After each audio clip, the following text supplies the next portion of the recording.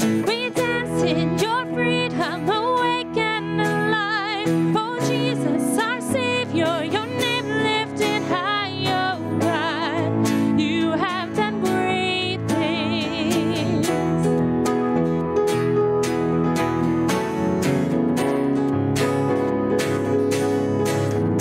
You've been faithful through every storm.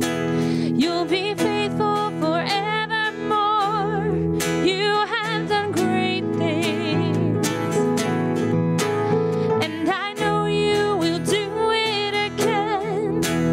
For your promise is yes and amen. You will do great things. God, you do great things. Oh, hero of heaven, you conquered the grave. You free every captive and break every chain. Oh God, you have done great things. We dance in your freedom, awake and alive. Oh Jesus, our Savior, your name lifted high. Oh God, you have done great things. Hallelujah, God, above it all. Hallelujah, God, unshakable. Hallelujah, you have done great things. Hallelujah, God, above it all. Hallelujah, God, unshakable. Hallelujah, you have done great things. You've done great things. Oh, hero of heaven, you conquered the grave. You free every captive and break every chain. Oh God, you have done great things. We dance in your freedom, awake and alive. Oh Jesus, our Savior, your name lifted high. Oh God, you have done great things.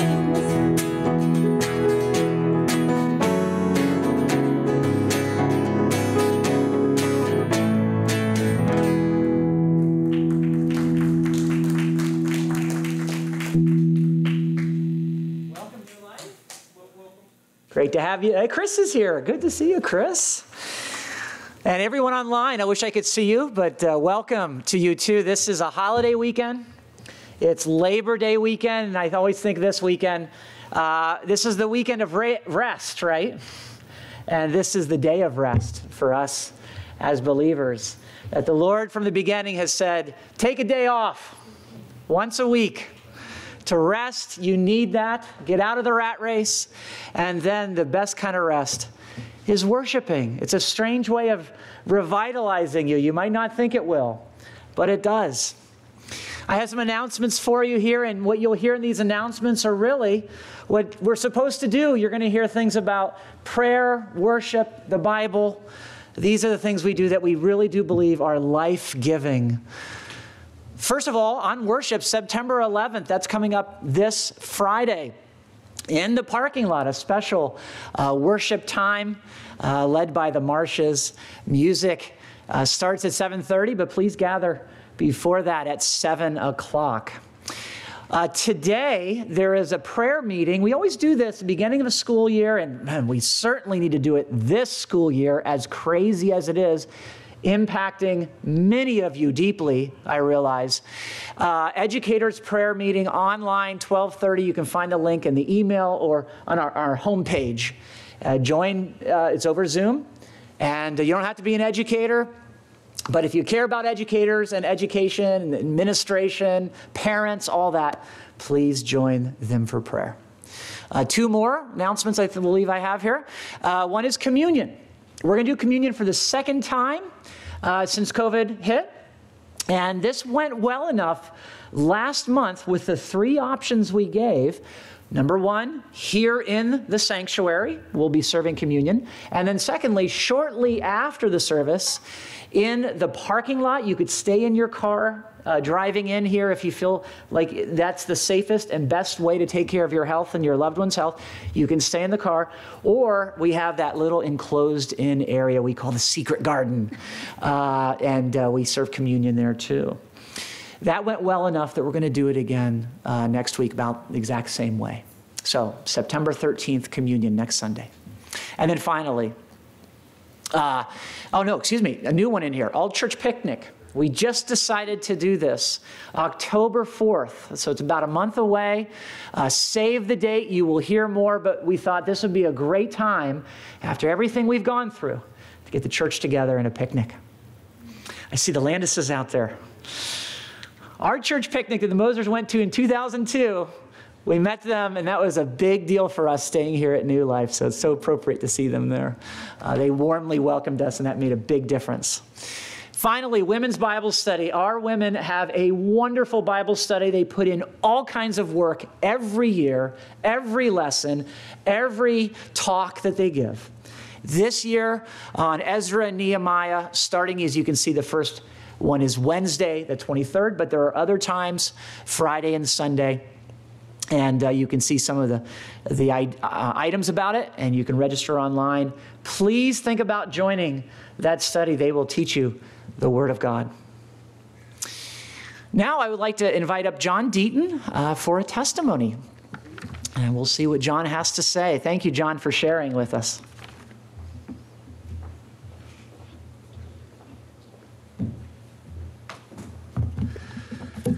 All right. Good morning. I wanted to share just a little bit about what God is doing in my life and how He has brought me. I'll just start from the beginning.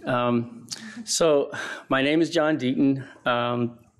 My wife, Deborah, and my two youngest sons, Jonathan and Tim, we have been coming to New Life for about a year and a half. And for the past 4 years, I've been going through the process of becoming a Pennsylvania certified teacher while teaching at a public charter school in North Philadelphia. God kind of moved me into the profession of school teacher after 21 years of working in church ministry. So I was youth minister, music minister, variations of those two things put together or separately in several churches. And eventually, I pastored a few churches.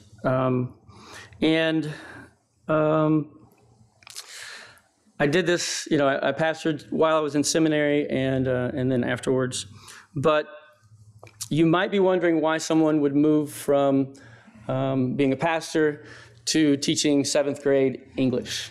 That's a big question, and I still ask myself that often, usually on Monday mornings. But there are many reasons and many factors that led to my change in occupation. And I wish I could say that it was for noble causes. I wish I could say that it was for selfless reasons. But the truth is that I had several idols in my life, things that I was worshiping that were not God. One of those things was ministry, actually. I allowed ministry to become an idol in my life. At the same time, I was holding on to and hiding other sins in my life, things that were displeasing to God, things that were against my relationship with my wife, and that put me in a position of not being someone who was being the father that I should be, and someone who shouldn't be in ministry. This didn't come to light, however, until about 9 months ago. But these sins were holding me captive. But God, in His mercy, continued to draw me to Himself. He continued to soften my heart that was becoming calloused. He continued to open my eyes to the reality of His immense love for me even though I was in a state of rebellion, even though I was trying to pursue him, but also pursue other things. God showed me how much that he loved me, even though I was still acting like an orphan child. And God has been doing this work in me since the time that I acknowledged him and accepted his gift of salvation at the age of 9. But like I said, it wasn't until about 9 months ago that I really stopped fighting him. And I began to confess my sins to people that he put in my life who were safe, people that I could become accountable to for my actions, for my behavior, for my thoughts. I began to confess to my wife and to my children about the things that were going on that were not pleasing to God. And so God has brought healing into my life. God has restored relationships that I was neglecting. God has begun to bring healing into my body so that I am beginning to see who I am, the way he created me, and what he desires for me to do and to be, how I should think and how I should act. And so this healing that I've experienced has also helped me to see what's going on. It's helped me to stop being so selfish. It's helped me to stop having my eyes on me and what I want and what I think I need and what I want to feel, and begin to see what other people need. And some of those people that I'm seeing are my students, these 7th grade middle school students in North Philly who have challenges. They have things that they have to overcome. And right now in our situation, it feels like everything is running off the rails. I mean, there's pandemic. We're going to be completely virtual this first report period. So everybody's online.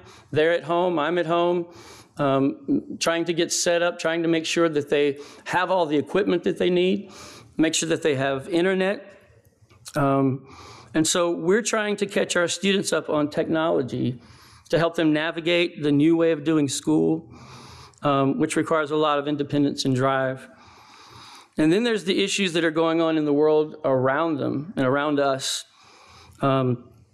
The pandemic, the reality of the subsequent actions around systemic racism, fear, uncertainty, instability, and they're 12 and 13, right? And so this is just one thing that God is bringing to light, and I wanted to bring to you specifically because we are focusing on education. We are having a prayer meeting after the service. And these are some things that you can be praying about, things that our young people are grappling with, isolation, instability, fear, not knowing what's going on around us, all of those things. And I believe, because I've experienced God's healing in my life, I know that God can bring healing into their lives as well. And so our children need hope. And you and I, we all know where that hope is found. And so having been humbled and broken, yet loved and placed on the rock of Christ, is the only foundation that there is to stand on. So let's pray that we will continue to humble ourselves and submit ourselves to God, and pray that these things will happen to our students. Thank you. Can we pray for you? Yeah. That was really powerful and honest. Let's pray for John and the students and family. Lord, thank you for our brother, and give him and his family, the whole Deaton family, every grace in our Lord Jesus Christ, we pray. Thank you for this word that he shared with us. We feel just blessed and privileged to hear this, for the work you've been doing in his life. Please continue it, Lord. And for the students as he's teaching, bless them, we pray, with all that's going on. But thank you for the work you've done in our brother. And we are the better for hearing it too today. In Jesus' name, amen. Amen.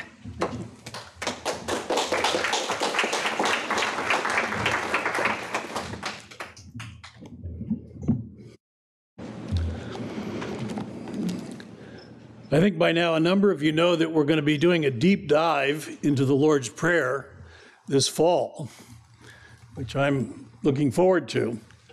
But it's a gift that keeps on giving. And just recently I'm coming to appreciate the interaction between heaven and earth that is built into the Lord's Prayer. And when you come to Revelation chapter 4, there's a door that is open in which John, in this vision, is invited to walk through the door and get a picture of what's going on in heaven. And what you find there is worship.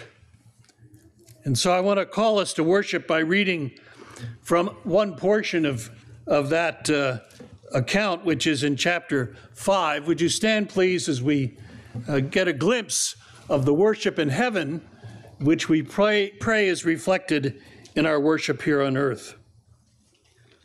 Then I looked, and I heard around the throne and the living creatures and the elders the voice of many angels, numbering myriads and thousands, saying with a loud voice, "Worthy is the Lamb who was slain to receive power and wealth and wisdom and might and honor and glory and blessing." And I heard every creature in heaven and on earth and under the earth and in the sea and in all that is in them, saying, "To him who sits on the throne and to the Lamb be blessing and honor and glory and might forever and ever." And the four living creatures said, "Amen." And the elders fell down and worshiped. Let us pray.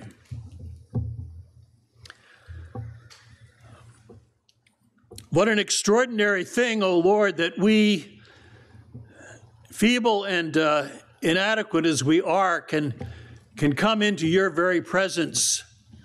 And with those who are near you in heaven say, "Worthy, worthy." Receive, O Lord, our worship this morning. Thou art worthy, O Lamb of God. Thou art worthy, glorious Father. Thou art worthy, Holy Spirit. Will you receive this sacrifice of worship we bring to you now, for the honor and the glory of Jesus Christ, our Lord and Savior. Amen. And exciting news, you get to sing now. Yay! Progress. 2.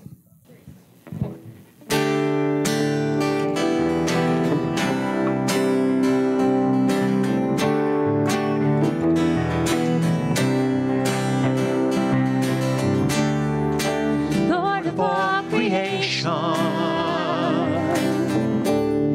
of water, earth, and sky, the heavens are your tabernacle. Glory to the Lord on high, God of wonders beyond our galaxy.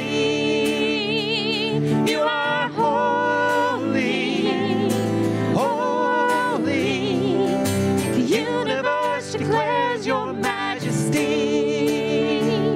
You are holy, holy, Lord of heaven and earth, Lord of heaven and earth.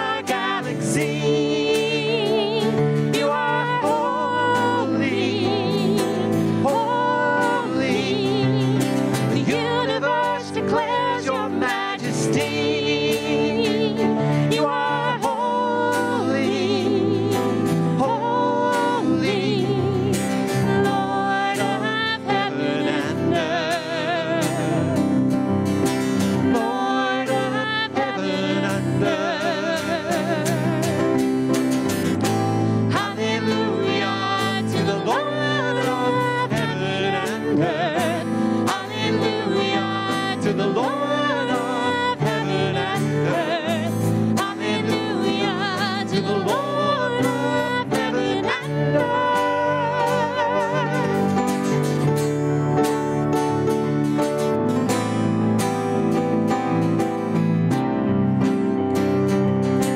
God of wonders beyond our galaxy, you are holy, holy. The universe declares your majesty. You are holy, holy, Lord of heaven and earth.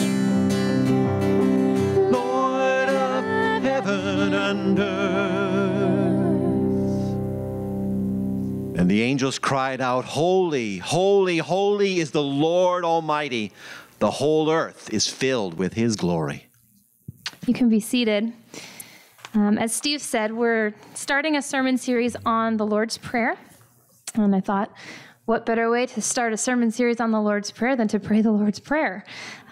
So you can see it's up on the screen here. And I actually want to take just a couple of minutes for you to read it quietly, to start to let the words sink in your own heart, in your own life, in your own experience. Think about what these things mean for you. And then after a few minutes of silence and reading or praying, if you know it by heart, we'll pray it together aloud. So let's pray.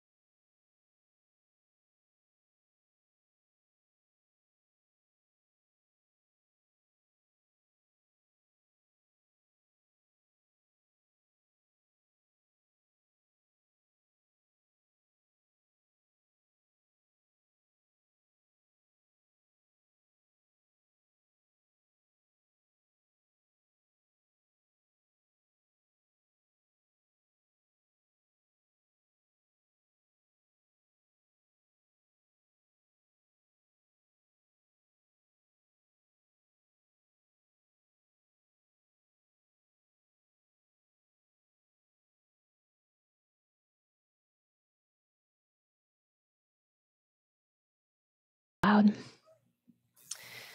Our Father, who art in heaven, hallowed be your name.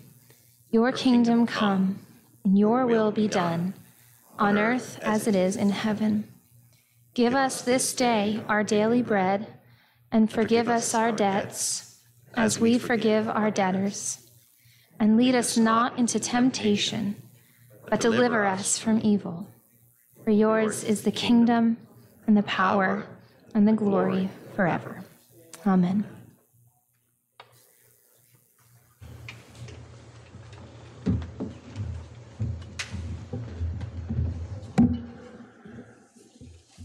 Let's continue praying to the Lord together. Lord, we pray as your people that you would enable us to dwell upon this incredible understanding that we can call you our Father. We were created for you, Lord, and we know, everyone knows at some level of their hearts that we will not find our rest until we can find our rest in you. For we were created for you, and we live for you. Not only did you create us, Lord, but we know from your word that you pursued us when we were rebels. And yet you loved us all the way to the cross, so that, Lord, sinful and broken that we are, we would be reconciled to you, so we can call you our Father.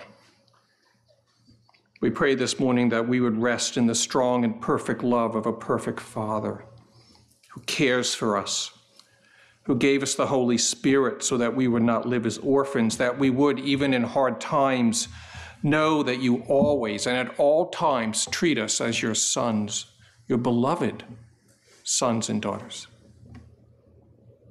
We pray this, Lord, because we know you to be our Father. You have shown us your heart toward us.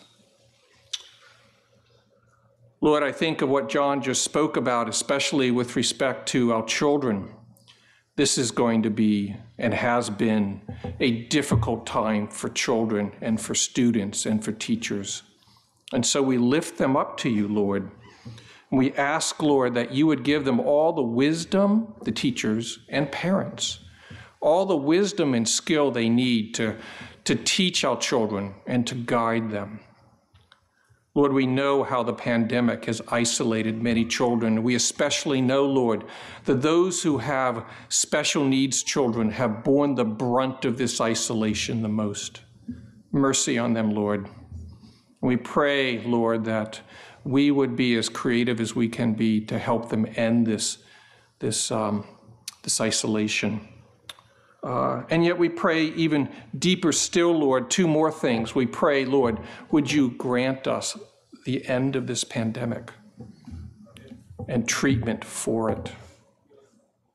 And we pray, Lord, even deeper than that this turmoil that we have gone through would bring the world to the understanding and recognition that this is not a materialistic world.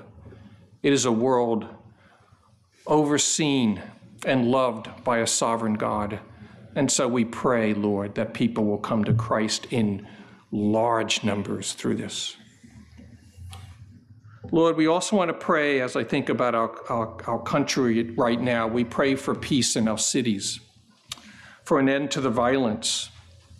We pray that true protest and discussion will be understood as the vehicle for change, not violence. So stop the hands, Lord, that both provoke violence and do violence, we pray. We pray that is done well.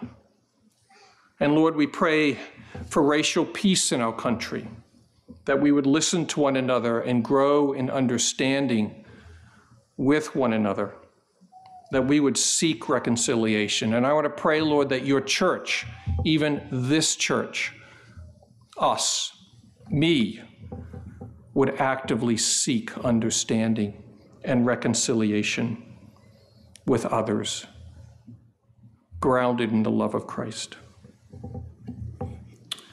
Lord, I want to pray for those who are grieving the loss of someone they loved. I think of Deb and Christy and Jason and Rachel and the friends of Rick, who passed away a little more than a week ago. Thank you for a worship service on Thursday, Lord, that reminds us again that our faith in Jesus is grounded in the reality of a resurrection. That our longing to live forever is not just wish fulfillment, it is grounded in the truth of Jesus Christ, who himself is the resurrection and the life.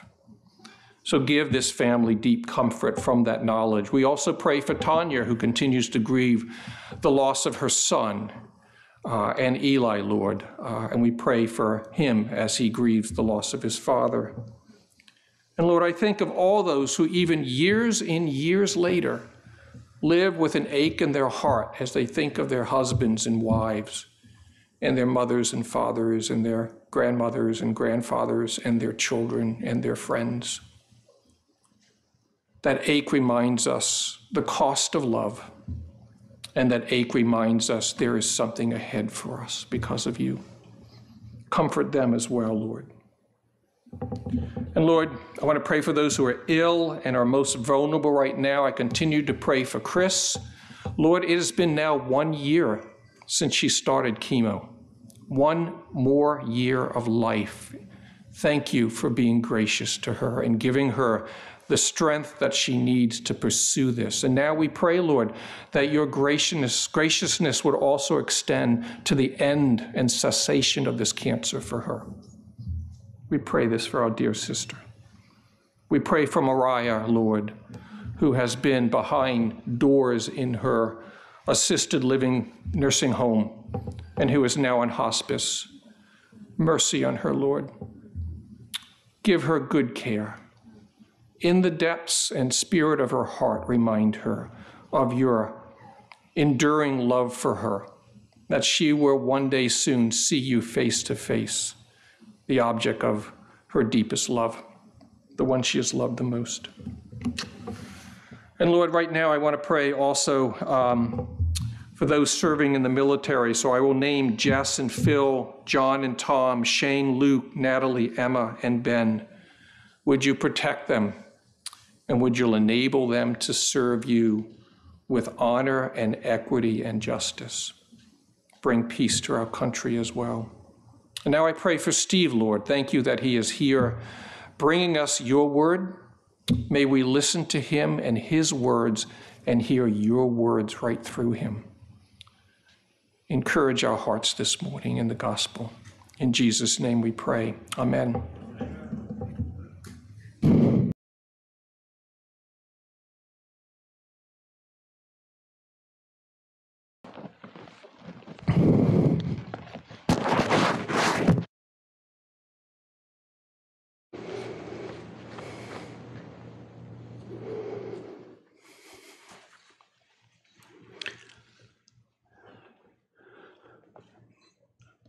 A great introduction to this study is in the brief video clip that Pastor Mark included in the invitation to tune in for this Sunday. So many of you may have missed that, but that's a great place to check in just to get you oriented toward this study we're going to be doing. So I want to just jump right into the scripture that from which the Lord's Prayer comes, both Matthew and then Luke. So please give attention to the Word of God. Reading first from Matthew chapter 6, which you should recognize as the heart of the Sermon on the Mount. So that's the setting in which we read these words as Jesus speaks of the spiritual life.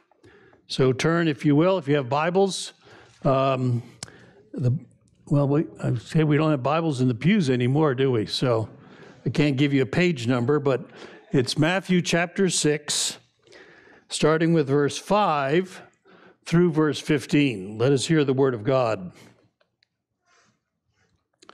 And when you pray, you must not be like the hypocrites, for they love to stand and pray in the synagogues and at the street corners, that they may be seen by others. Truly, I say to you, they have received their reward. But when you pray, go into your room and shut the door and pray to your Father who is in secret, and your Father who sees in secret will reward you. And when you pray, do not heap up empty phrases as the Gentiles do, for they think that they will be heard for their many words. Do not be like them, for your Father knows what you need before you ask him. Pray then like this: Our Father in heaven, hallowed be your name. Your kingdom come, your will be done on earth as it is in heaven. Give us this day our daily bread, and forgive us our debts as we have forgiven our debtors. And lead us not into temptation, but deliver us from evil. For if you forgive others their trespasses, your heavenly Father will also forgive you. But if you do not forgive others their trespasses, neither will your Father forgive your trespasses.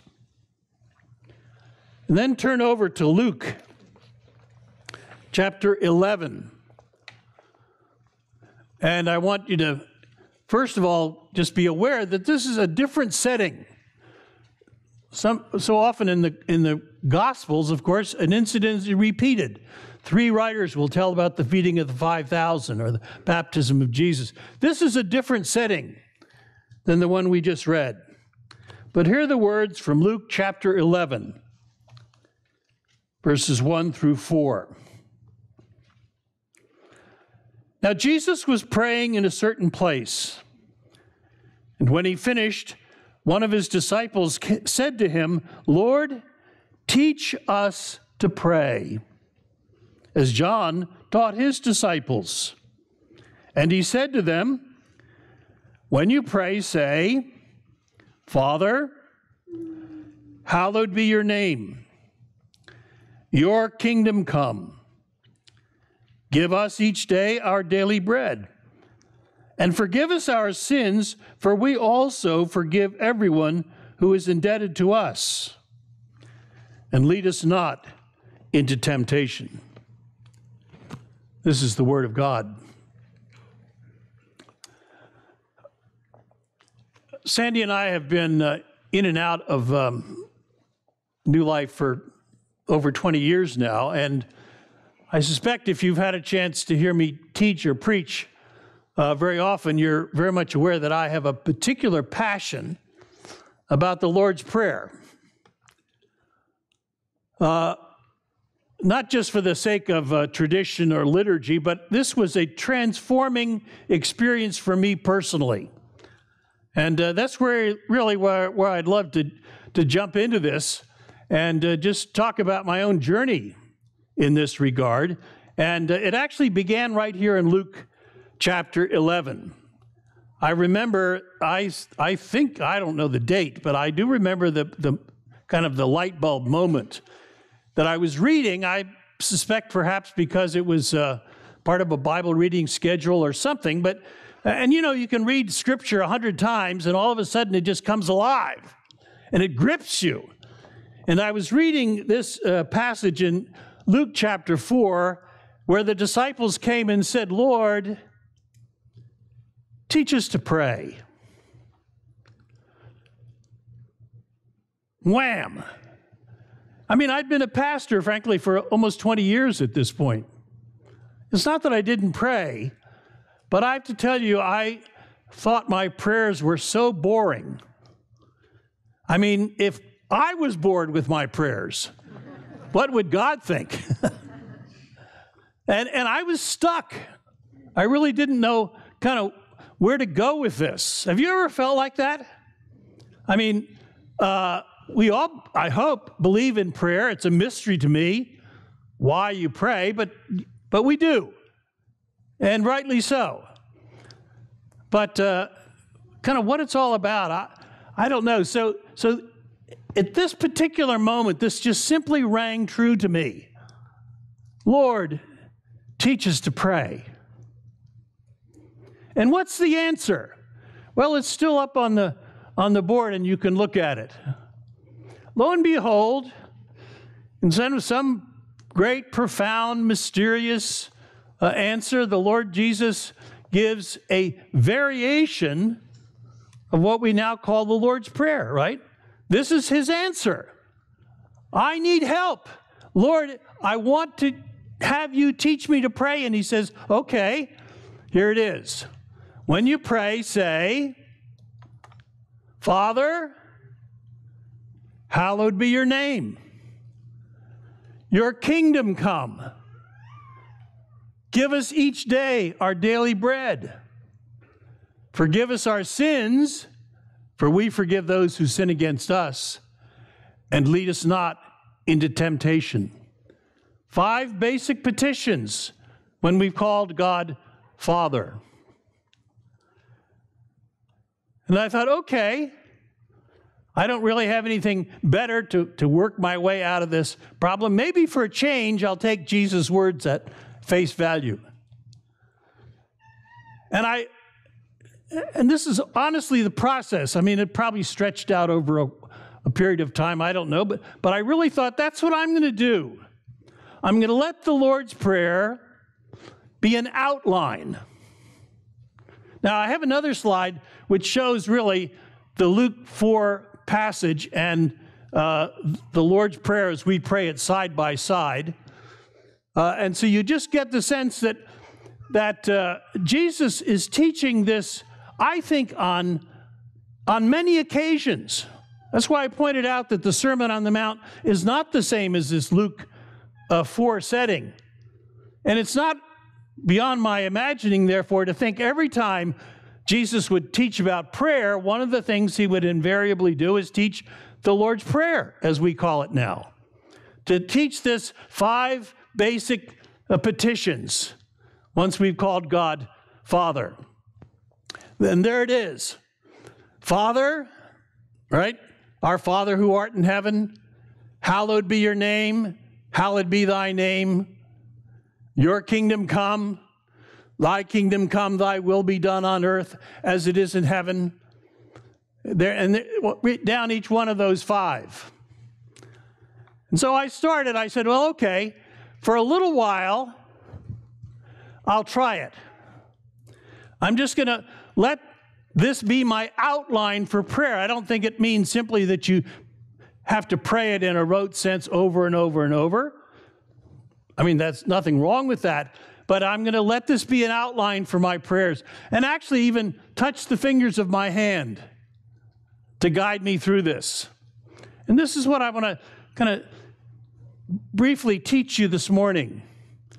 But it's just simply, hallowed be your name. Thy kingdom come. Which, by the way, I think means thy will be done on earth as it is in heaven. Isn't that what the kingdom is all about? And give us this day our daily bread, and forgive us our sins, and lead us not into temptation. Well, I have to tell you, that was 30 years ago.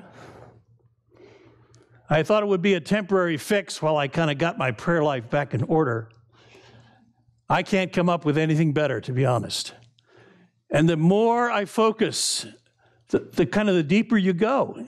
But it's the same basic outline that we can all get a hold of. And so I want to teach you this morning to pray the Lord's Prayer, not just to use the words, but to pray it. Simply this: learn it, say it, and pray it. Got that? Now, I suppose it would be easy to say, well, everyone knows the Lord's Prayer. It is indeed the most well-known prayer that I suspect has ever been offered. But I don't want to presume that. There may be some of you who really would have to say, well, you know, I know it's there, I've heard of it, but I don't know the Lord's Prayer. And I want to encourage you, first of all, just to learn it. Learn the traditional words. I noticed a few minutes ago we prayed, your kingdom come, your will be done, instead of the these and thy, these and thou. That's kind of indifferent, but that's but some variation that we all pray together. We say the same words. And just learn it. You mean I'm supposed to just memorize something? Yeah. And parents, I want to especially say to you, make sure your kids know the Lord's Prayer. Not just as a memory exercise, but deep down in their souls. And when they try to walk away, and we don't assume that's going to happen, but kids have to struggle many times, but they can't get away from the fact that deep down within them is this Lord's Prayer. And even in moments of desperation, they can say, Father, hallowed be your name. So teach it to your kids and help them memorize it. I mean, after all, we teach them the times tables, right? You drill it. 5 times 5, and we expect them to come up with that. 6 times 5, 12 times 12, whatever. And I dare say those of you who didn't master the times tables in your youth have probably had a trouble with mathematics or arithmetic for the rest of your life. I'm watching my little great-grandchild. It was fun when we were together at the shore. She's already saying her ABCs. Now, for a little kid, what are ABCs? They're just sounds. But we still teach them A, B, C, D. They learn the alphabet. And then they begin to say, oh, that's what makes words. And then they learn to read and on and on. But start with the most basic. So, yeah, learn the Lord's Prayer. And then say it. Now, Jesus warns us, doesn't he, about just meaningless repetition. But isn't it interesting that in the very next sentence, when he says, don't be like the Gentiles, repeating phrases over and over and over, he says, here's how you to pray, and he gives us the Lord's Prayer. So it's certainly not an inappropriate thing to learn how to say the Lord's Prayer. Say it at home, in your personal prayer, as a family. If I can use just a personal example, after struggling with kind of Sandy's and my, how to work out our morning, prayer life together. Here's what we do, and we've done it the last several years. Now, we're retired. Our mornings are pretty leisurely. Not all of you have the same circumstance. I understand that. But we start our mornings. Most mornings, I would love to say we'd never miss, but I can't do that. But after we've had our second cup of coffee, we sit down together and read a passage, typically a scripture passage, or in fact, for a while we used Tim Keller's book on the Psalms. And then after we've read, I will pray, and then she prays, and then we pray together the Lord's Prayer. I don't feel like it's meaningless repetition because we have a sense of what's there. Well, I don't know what that'll look like for you or your family, but I'm saying, personally pray it, or say it rather. And here in church, we need to say it. Encourage, obviously it's going to be very much a part of our liturgy as we gather through the fall. But I hope that continues. It doesn't have to be every Sunday, but it's just a regular part of things. And let's remember, folks, one of the most important things we're doing on Sunday mornings is finding ways to let our children have a sense of participation, entering in, not just being spectators. And here's a gift that you can give them, the simplest thing in the world. Let's pray together the Lord's Prayer. And so, say it. And then the third thought is to pray it. So it's not just words that we say. And I know this is a struggle, in fact, for some of you who grew up in the Roman Catholic tradition. And you learned from the very beginning the Our Father. It's the same prayer, it's just a different way to say it. And I've had conversations with folks coming out of that background who've come to a deep personal faith. And one of the first things they do is sort of throw out everything that they learned growing up. And I want to say, don't do that. You've been given a gift if the Lord's Prayer, the Our Father, is deep on your soul. But don't just say it, but pray it. And let me walk you through that briefly. And every one of these is just going to scream out to say more.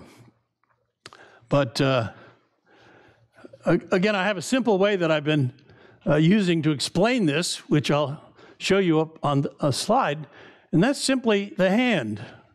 What's beautiful, by the way, is that even illiterate people who don't have a computer to lug around or textbooks or workbooks or whatever, all you need is a hand.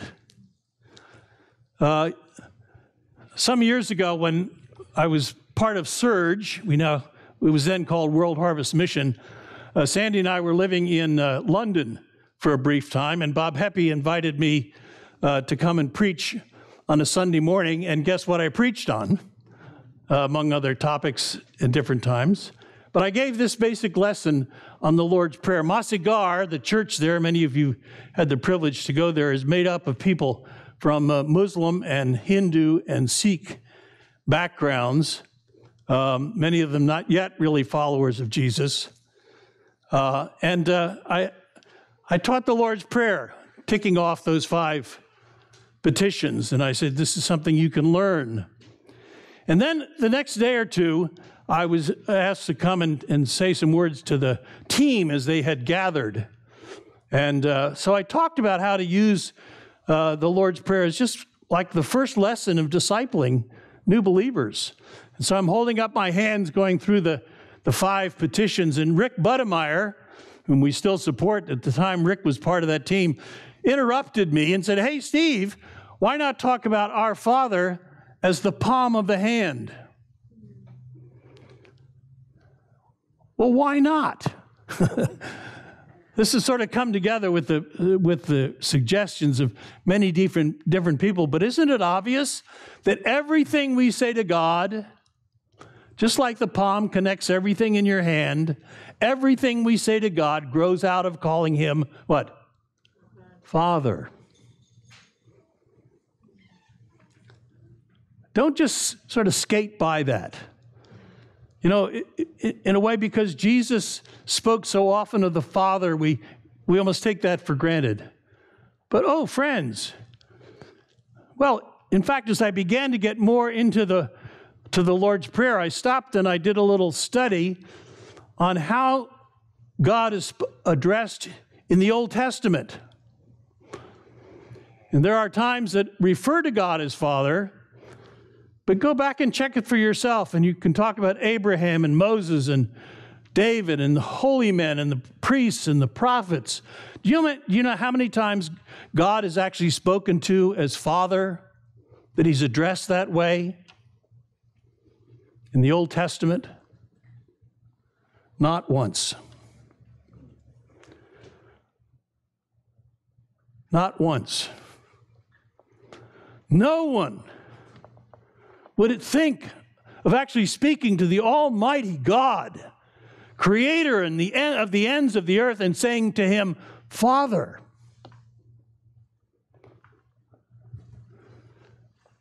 Until the coming of Jesus.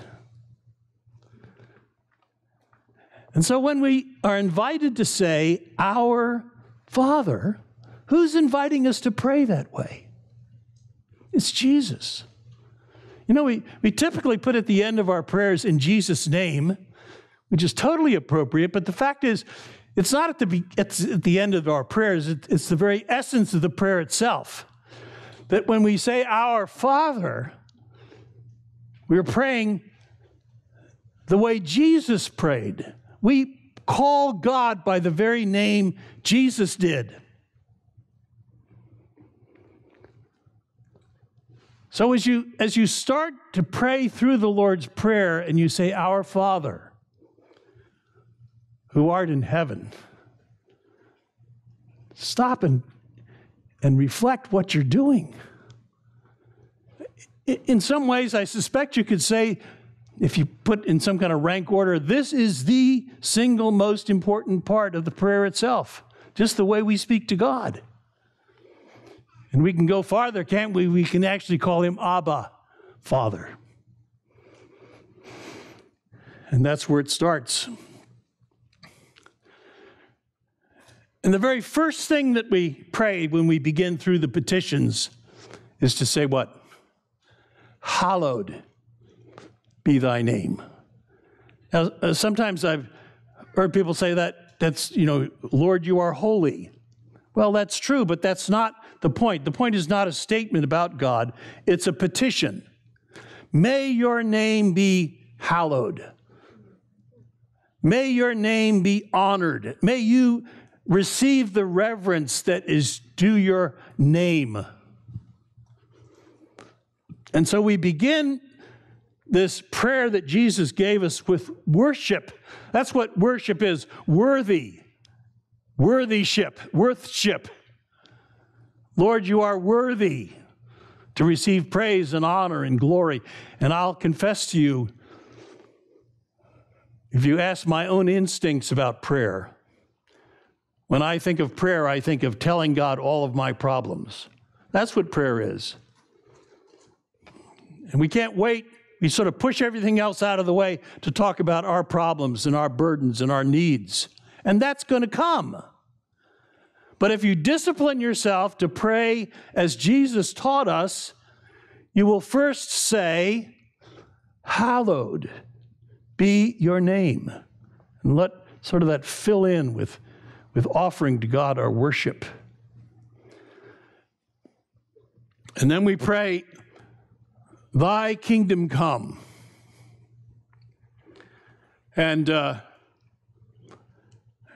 I said a few minutes ago, as I wrestled with what it meant to pray for the kingdom to come, I began to realize that that really the very next phrase in the Lord's Prayer, which interestingly is not part of the Luke shorter version, thy will be done on earth as it is already done in heaven, is really the essence of what the kingdom is, what we pray for. That the kingdom has come in the person of Jesus. We enter the kingdom through the new birth. We pray for the spread of the kingdom through the preaching of the gospel. And we pray for this earth to somehow reflect the peace and unity and harmony that there is in heaven, where the tribes and nations and peoples of every language and tongue gather around the throne to offer worship to Jesus. Oh, we'll never see that perfectly on earth until the kingdom comes in its fullness, but we pray that we would have some taste of that, some kind of sense of peace and justice on this earth, even as already there perfectly in heaven. And friends, I just have to say, because we're all just torn apart by what's happening in our country. Nick prayed for it appropriate. Mark, in his comments, said this is where we need to sort of start. This is where we keep our center. And indeed, friends, we do not have an agenda that's dictated by this world, whether it's Black Lives Matter or Donald Trump or the Republicans or the Democrats, and we feel ourselves pulled one way, another. We have God's agenda, honestly. And we pray, thy kingdom come. Thy will be done on earth as it is in heaven. And well, again, this just kind of can explode with me. I can't describe to you how significant learning to pray about the kingdom coming has transformed my own view of ministry, my own personal life. It's just huge.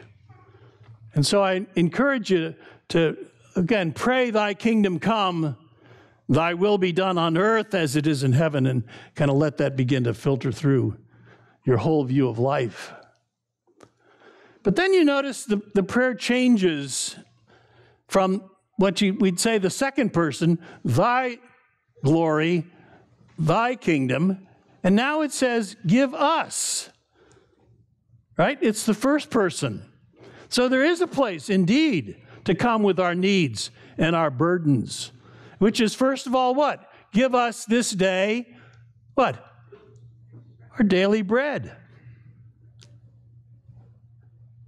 I've heard people try to spiritualize that and speak about, spiritual bread. No, it's simply our day-to-day needs, our food, our health, our shelter, our work, the burdens that we carry about those kind of day-to-day needs. God wants to hear those. Bring those requests. He loves to hear your needs and your concerns. Pray over that. And pray that for your neighbor as well. All this is in the plural, isn't it? Give us this day our daily bread. And forgive us our debts. Some of you learned it as forgive us our trespasses, but I'm sure you see it's the same thing. It's prayer for the forgiveness of sin. And all too often I hear people sort of begin their prayers with telling God what a wretch we are, what a mess. How, Lord, forgive us our sins. People have said, how can you come into God unless your heart is cleansed? So first of all, you have to confess your sin. Well, I have to say, who are we kidding? That we can tick off a few things we've done wrong and say we've confessed all our sins. Dear Jack Miller would say what? Cheer up. You're worse than you think. We don't know the half of it. And so it is an ongoing thing, not to beat ourselves up, but to honestly say to God, forgive us our debts, forgive us our sins. But the proviso that Jesus himself commented on in the Sermon on the Mount, forgive us our debts, how? As we forgive our debtors.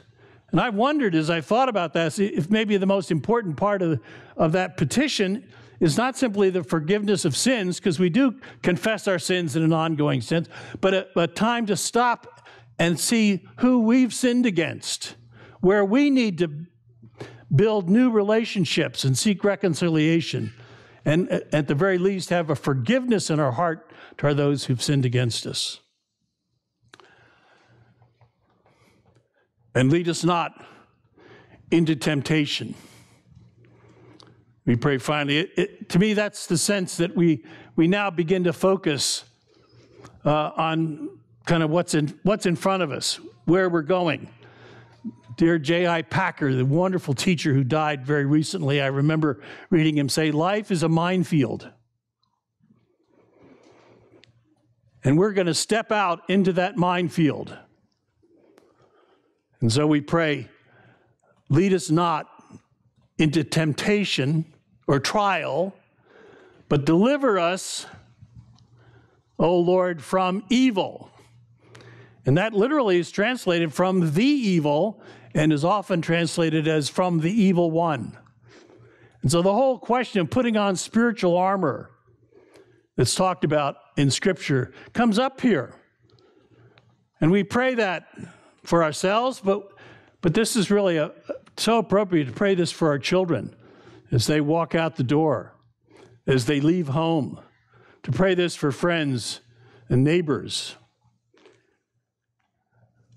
Lead us not into temptation, but deliver us from the evil one.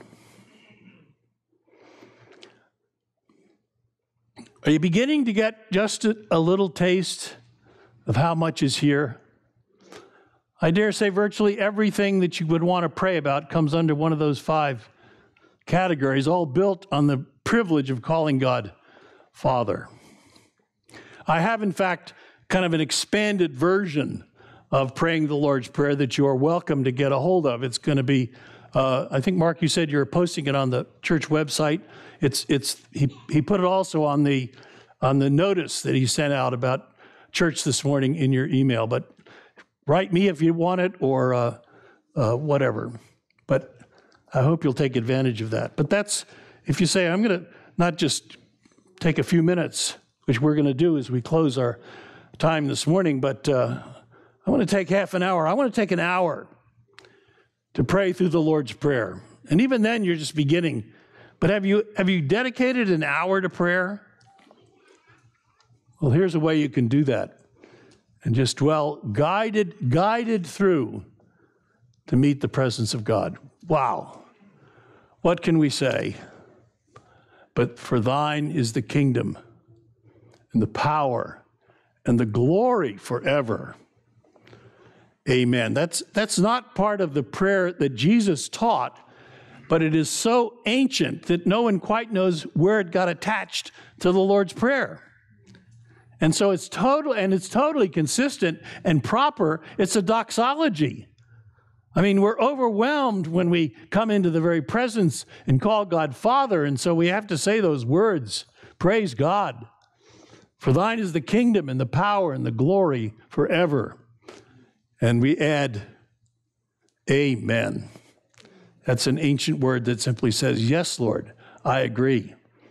In fact, when anyone prays, by the way, you should say the Amen, not the person praying. You should say, I hear this, I agree, I enter in. Amen. So for just a few minutes, a couple of minutes really, I want to close our time by letting you pray through the Lord's Prayer. I'll guide you.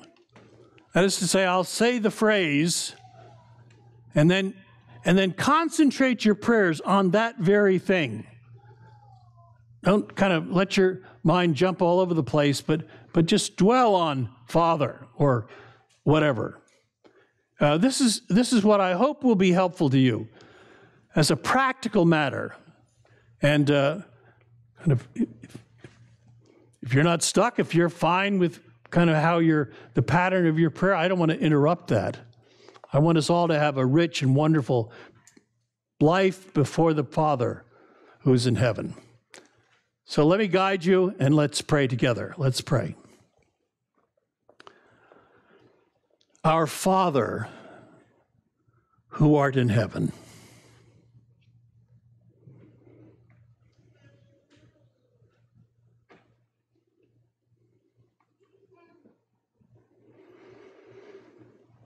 Hallowed be thy name.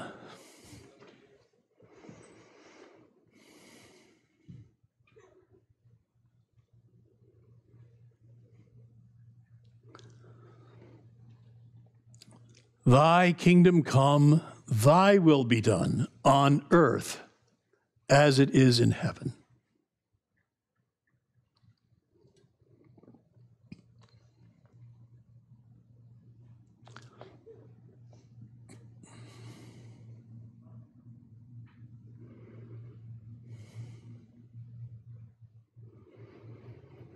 Give us this day our daily bread.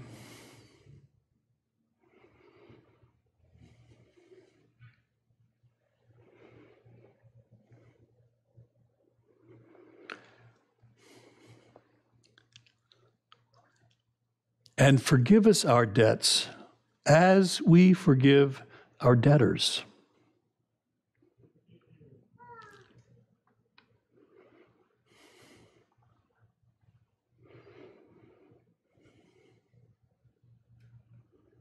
And lead us not into temptation, but deliver us from evil.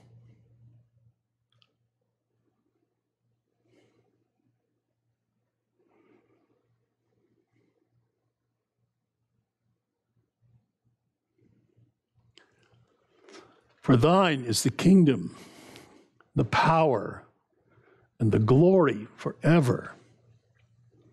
Amen.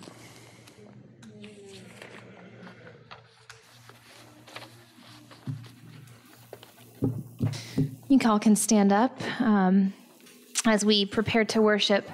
The inspiration for these songs was "Hallowed be your name" this morning. So we're preparing to say to God, "You are worthy of my praise. Therefore, I will give it, no matter what the circumstances are." So sing, clap, dance, move, bop, whatever you do, praise the Lord because he's worthy. So let's sing together.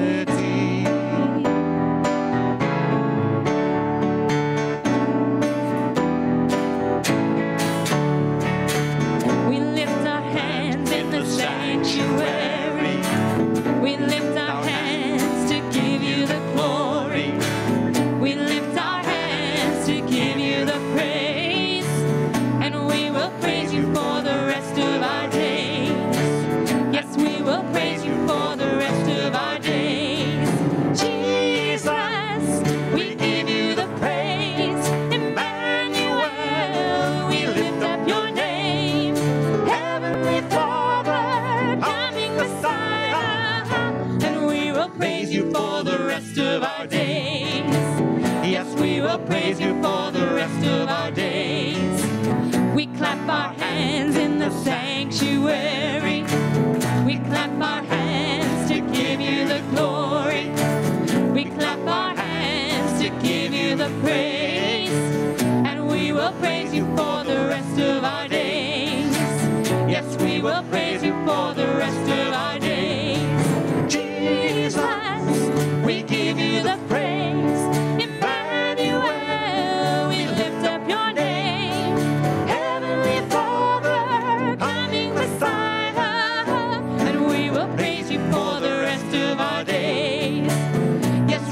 Praise you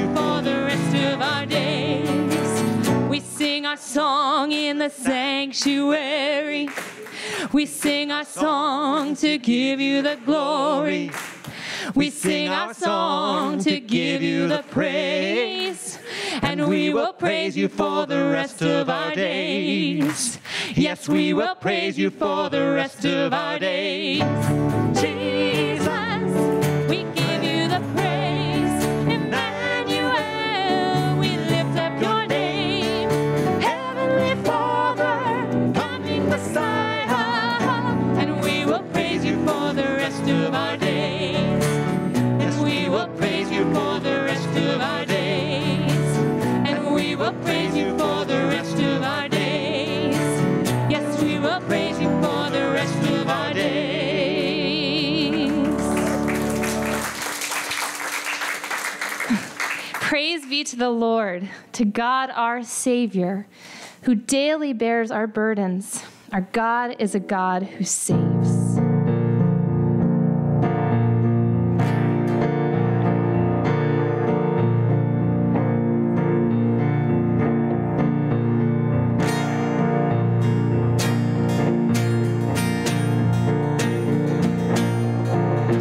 Come praise and glorify our God, the Father of our Lord. In Christ he has in heavenly realms his blessings on us poured. For pure and blameless in his sight, he destined us to be. And now we've been adopted through his Son eternally. To the praise of your glory, to the praise of your mercy and grace, to the praise of your glory, you are the God who saves. Come praise and glorify our God, who gives us grace in Christ. In him our sins are washed away, redeemed through sacrifice. In him God has made known to us the mystery of his will, that Christ should be the head of all, his purpose to fulfill.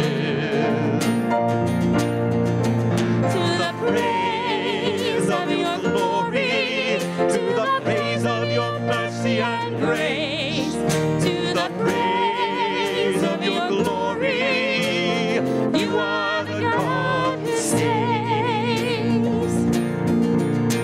Come praise and glorify our God, for we believe the word, and through our faith we have a seal, the Spirit of the Lord. The Spirit guarantees our hope until redemption's done, until we join in endless praise to God the Three-in-One. To the praise of your glory, to the praise of your mercy and grace, to the praise of your glory, you are the God who saves. To the praise of your glory, to the praise of your mercy and grace, to the praise of your glory, you are the God who saves.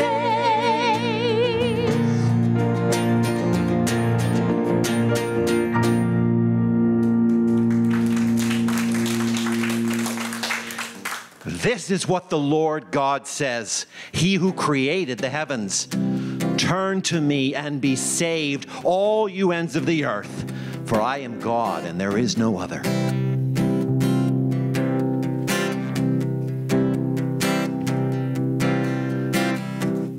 May our homes be filled with dancing. May our streets be filled with joy. May injustice bow bow to Jesus. As the people turn and pray from the mountain to the valley, hear our praises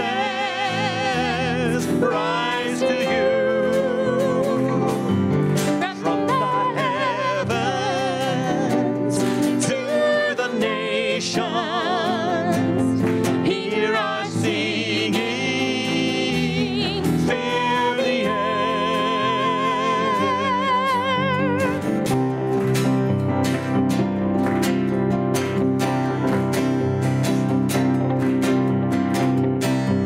May your light shine in the darkness as we walk before the cross. May your glory fill the whole earth as the water o'er the seas. From the mountain to the valley, hear our praises rise to you.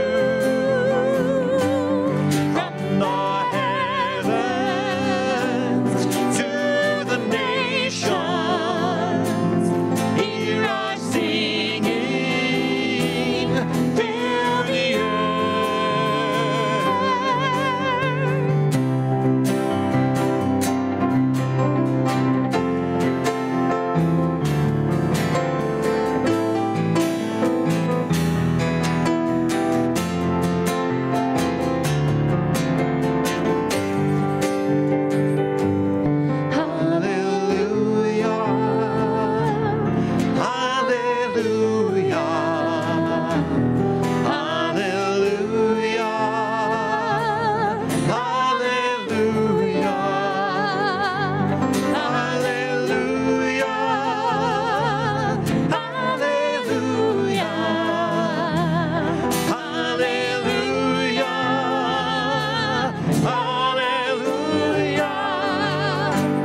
From the mountain to the valley, hear our praises rise to you. From the heavens to the nations,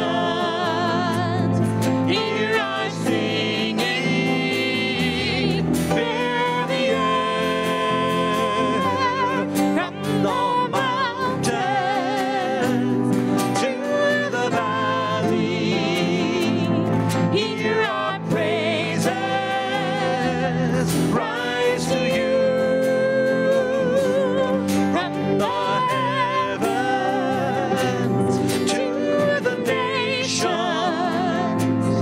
hear our singing, fill the earth.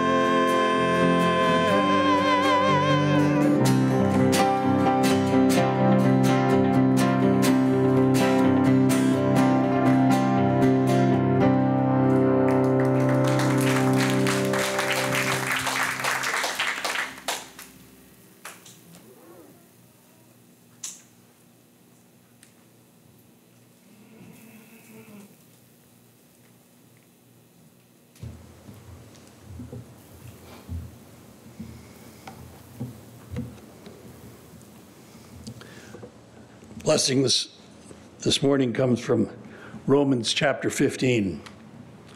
Receive God's grace and mercy as you go forth.